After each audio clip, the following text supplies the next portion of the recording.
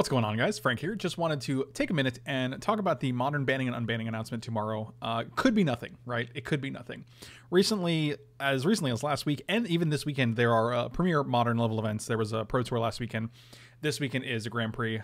So lots of modern information coming, which is interesting because that's kind of the thing you want when you are going to decide whether to ban or unban cards in modern.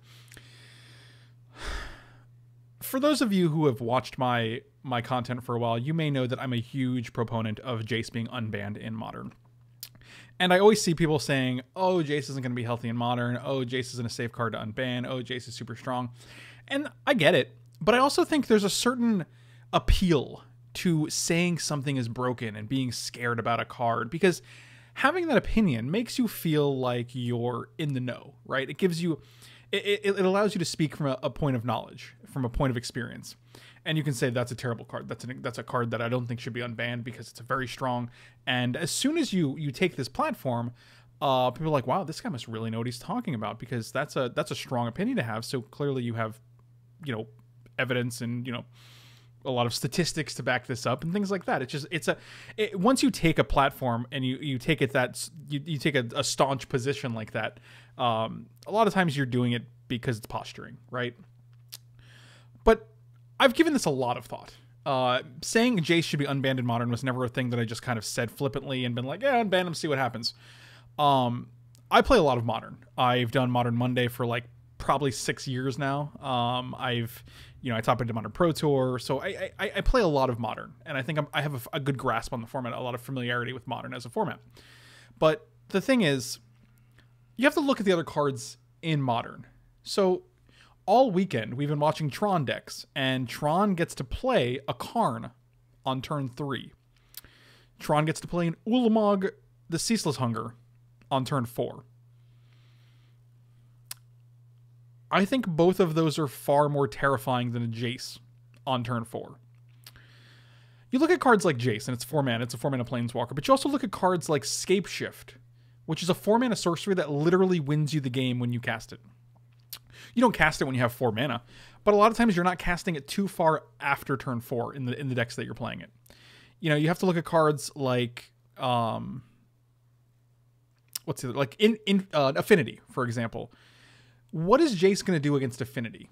You play out your hand, you put a Cranial Plating on a Vault Scourge, they tap 4 mana to play a Jace, they can bounce your Vault Scourge, you can put the Cranial Plating on something else and kill them. If you're not getting my point, Jace is a strong card. Jace is one of the strongest cards in Magic the Gathering. I don't think there's any question about that. No one is arguing that whatsoever. But Modern is not a format that rewards a card like Jace. Jace is going to supplement decks. It's going to supplement blue-white control decks. It's going to supplement black-blue control decks. It's going to supplement Esper decks, blue-red control decks. You're going to play a copy or two of Jace. You're never going to play 3 or 4 Jace, at least in my opinion.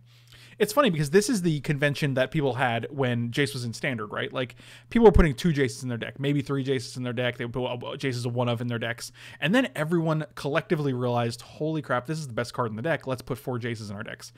Maybe that happens in Modern too. I have my doubts. It's just not a format that rewards 4 mana Planeswalkers when they're not Karn or, something ludicrous like that. All of the best decks in Modern right now don't care about Jace. Death Shadow. Okay, you bounce my Death Shadow. I still have a Tarmogoyf and another Death Shadow. It just doesn't do anything. If you're going to tap 4 mana to Brainstorm or to Fate Seal me, I'm probably going to kill you in response. That's simply how Modern works. Let's talk about Bloodbraid Elf. I also think Bloodbraid Elf is probably fine to unban, but you also have to unban Jace, I think. I think these two have been linked ever since their time in Standard. The reason Jace wasn't as powerful as he was because Bloodbraid Elf was able to come into play and kill a Jace. You play your Jace, I play Bloodbraid Elf and kill your Jace. It's as simple as that. There was a very real connection between these two cards, and you noticed that after Bloodbraid Elf rotated, Jace saw a lot more play, and it was just a stronger card in that environment. But, I mean, I think Bloodbraid Elf is the perfect spoil. Like, if you're playing against a deck like Blue-White Control, and you think Jace is going to push it over the edge, bring in Bloodbraid Elf. Maybe the Jund decks get a little boost. Maybe Teamer decks get a little boost. Maybe you can play Teamer with I wasn't gonna say Aether Vial, but I really don't I have no idea what kind of shell it would be. But there's a lot of teamer, like mid-range teamer decks with Hunt Master of the Fells and things like that already, and you can just put Bloodbraid Elf in there and get a free Eternal Witness. I don't know, but the point is, like, even those decks are not going to get a super great boost from Bloodbraid Elf, because you're also going to have to mitigate your counter spells. You're like, do I play Remands in this deck now? Do I play Mana Leaks? I don't know, because I have Bloodbraid Elf now. So it changes the way you build your decks. But the thing about Modern is, let's take a look at the cards. Like, if you want to talk about the cards that have been unbanned in Modern safely, like we have Sword of the Meek, we have Bitter Blossom, Valakut was on the ban list and now it's not. Like, there are tons of cards in Modern. Golgari Grave Troll is the example that was unbanned. It was a little too strong, now he's banned again. But it also gives you a great frame of reference to what happens when these things don't work out, right? Like, okay, so we unbanned Jace. Oh, it's too powerful. All right, let's ban it again. I don't, like, what I, yeah, you know what I mean? Like, the thing about Modern is I like it, but it definitely feels like there's some kind of, like, it almost feels solved right now. Does that make sense?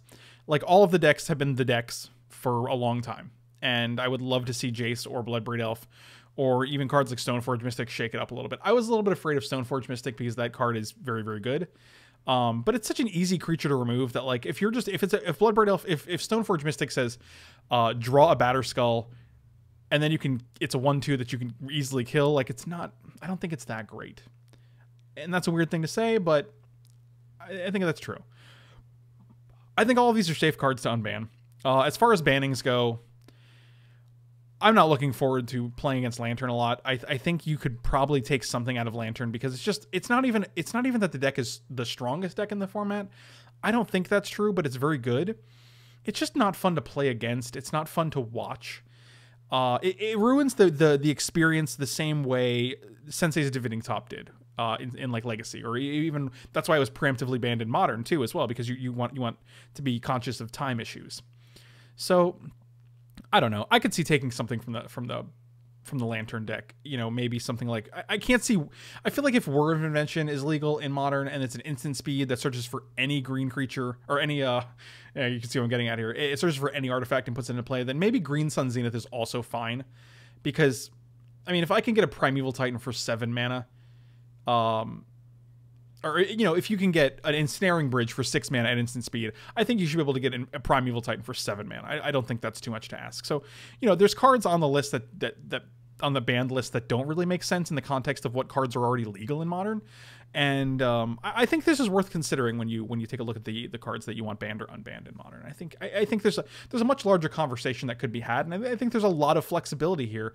And I hope Wizards notices that. I hope they say, like, we have Jace banned in a format where Scapeshift wins on, you know, off of also a 4-mana spell, you know, or we have Jace banned in a format where Karn comes down on, you know, a turn sooner than Jace. And you look at all these powerful things that are being done in Modern, and it's just like, you know, you can Goryo's Vengeance and Emrakul before Jace ever hits the board, and it's just like, really, Jace is what scares you? I get it. Like, if Jace resolves and you're playing a mid-range kind of like a long attrition game, Jace is going to win. That's what he does. But it's not super easy to do that in Modern. And if your deck is trying to do that anyway, you should be rewarded for it, I think, if you're able to do that. Like, if you're able to survive to the mid game. And, you know, maybe Jace gives the control decks a little more game against the Lantern decks because it's an alternate win condition, or you know, you can, I don't know. The point is, I'm a huge fan of Jace. I think Jace is a super fun card. I think it's one of the most iconic cards in Magic, and I would love to see it able to be played in Modern. Bloodbraid Elf, I could care less about, but I also think it's pretty safe to take off the list, and it's one of the cards people are most talking about. So, you know, those are my thoughts. Let me know what you guys think in the comments. Really appreciate it. Smash those like and subscribe buttons, and I'll see you next time.